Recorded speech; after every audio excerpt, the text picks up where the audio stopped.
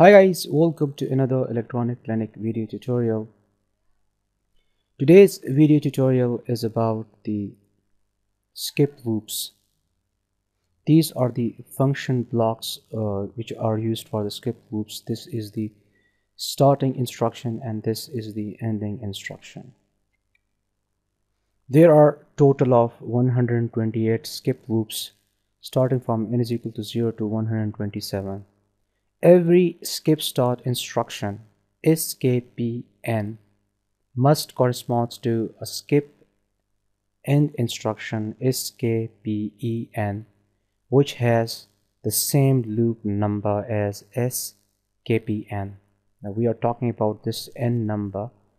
If we have used over here, for example 4, then the same 4 will be used over here. If you are using 20, the same 20 will be used over here.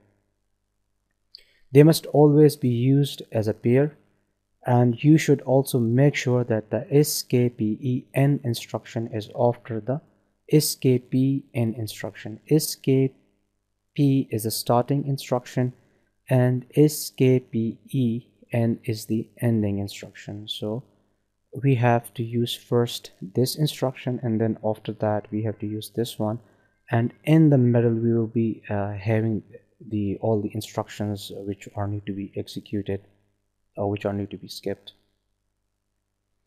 So when the skip control EN is 0, now we are talking about this EN, which can be controlled through an input which is connected to the PLC input pins like X0, X1, X, and or this control signal can be from the SCADA to make it enable and disable.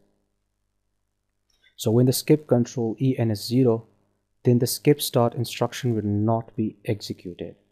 When the skip control EN is 1, the range between the SKPN and SKPEN, which is so-called the skip active loop area, will be skipped. So that is all the instructions in the area will not be executed. Now how it works, let's start the programming. Open the winProladder software, click new, select the type of PLC you're using and click OK. Now click A on the keyboard and write X0 and click F and write SKP. So you can see begin of skip loop, which is the starting instruction of the skip loop, and now we have to enter the number. As I have told you that we have total of 128 skip loops. So for example, I want to use 6 over here. Okay,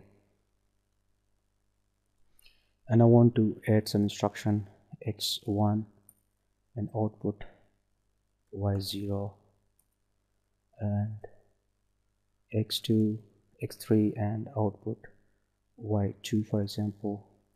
And now I want to use the SKPE, which is, you can see the end of the skip loop, and click OK. And as we have entered 6 over here, so same 6 will be entered over here and OK. Now let's run this simulation, run PLC.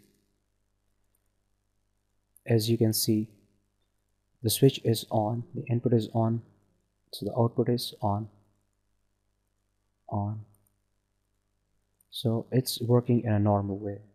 If I on X0, if there is an input signal on X0, so what will happen? Now you can see it's not working. These instructions will not be executed. If I on this one, you can see this is on, but during this time I turn it on. Now if I turn it off, it won't affect Y0. You can see no matter if I turn it on or turn it off, it will remain on. So if I turn it off, you can see now it's executed. And now if I make it enable, now you can see I cannot turn it on. Why? Because this is on, the EN has a high signal, it's active, and that's why this is not working.